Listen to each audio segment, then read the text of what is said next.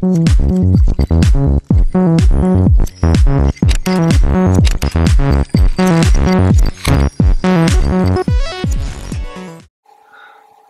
welcome back to Kiwi Tech, and today we're looking at Android. Let's go over the history of Android. So, in September 2008, Android was launched.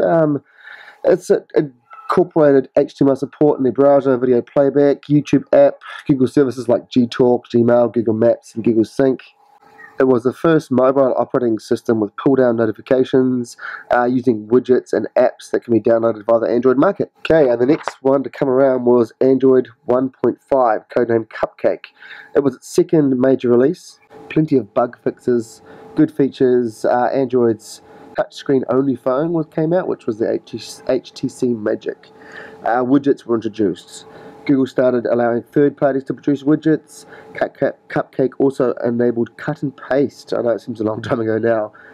Then the next one, Android 1.6, came out September 2009, which was codenamed Donut. Searches via text and voice was allowed, adding contacts, music, dictionary, and the web was introduced into that method. Next came Android 2.0 and 2.1. Eclair was released in October 2009, bringing a revamped user interface with live wallpapers. Yeah, that seems a long time ago now. Android users were treated to a virtual keyboard. There was Bluetooth 2.1 support with faster transfers, and also video recording of MPEG-4 and 3GP formats were enabled. Auto screen rotate was there, and Picasa was also enabled. Then we have Android 2.2, May 2010, called Froyo or Frozen Yogurt. Blew the competition away. It was very fast because of the new Java V8 engine, or version 8, JIT compiler, which loaded apps even faster. USB tethering, portable Wi-Fi hotspots were added, and this was pretty much a complete operating system. It enabled us to use our devices, and that was it. Next, Android 2.3, Gingerbread, came out, and it was way different. Changed the user interface, looked cleaner, copy and paste could be done by word and not by all of selection. Battery management tools were enabled. And then in 2.3.7, which is the final version of Gingerbread, Google Wallet was introduced. Near-field communication to store cards, redeem promotions, etc. Next, Android 3, Honeycomb.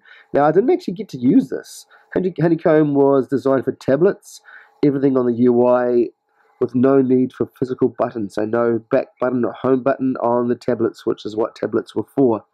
So this is probably why I never got to use it. I never had a tablet until Jelly Bean. So in the main view, you can see two bars at the top, an action bar, individual apps and widgets at the bottom, system bar allowing notifications, and soft navigation buttons were introduced. Next, we have Ice Cream Sandwich, Android 4.0, October 2011, and updated again in March 2012.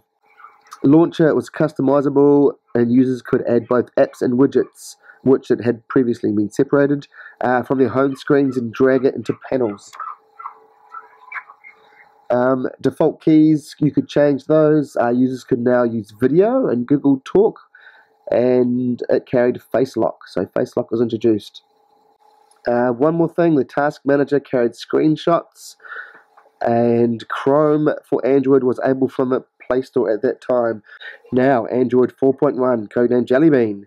This is June 2012, smeared with Butter, or Project Butter, which enabled faster and more response. Zero lag was apparently implemented when opening apps and switching home panels, and it was kind of right. There was a little bit of lag, but significantly less than previous Android versions.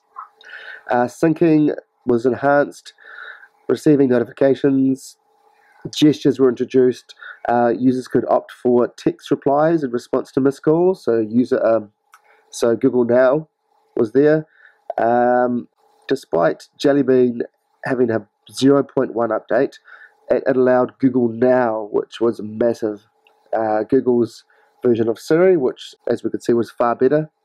Holding down the home button and swiping to get predicted suggestions from what we'd done, you get your own personal assistant, basically.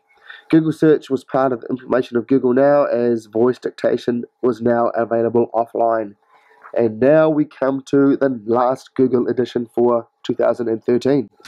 Google 4.4, or Kitkat, has just been announced today. So we are unsure what features will be enabled in Kitkat, but you can assure you that it's going to be fantastic. I'm just going to leave you with a little clip from Nestle, which is the makers of Kitkat, and they've done a little promotional video about Android. Google and Nestle seem to be working in conjunction here, so I guess it's going to benefit both. So this has been Kiwi Tech. Thanks for watching. I hope you haven't been annoyed by my cold too much, and I'll catch you next time. Every corner, every edge, every finger of every bar has been carefully considered and crafted to create a beautifully immersive and multi-sensory experience. And it really does taste as good as it looks. Because when we set out to create confectionery perfectionery by designing the perfect chocolate bar, we nailed it first time. With adjustable orientation, it works perfectly in portrait or landscape for a truly panoramic taste experience that will leave you up in the cloud. With global coverage, you can take it literally anywhere, even to work.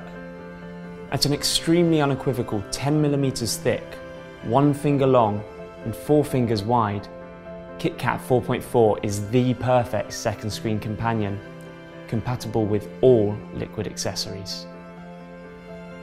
With 2MB, 4MB, or a chunky byte option, no matter what kind of break you're looking for, we've got it covered.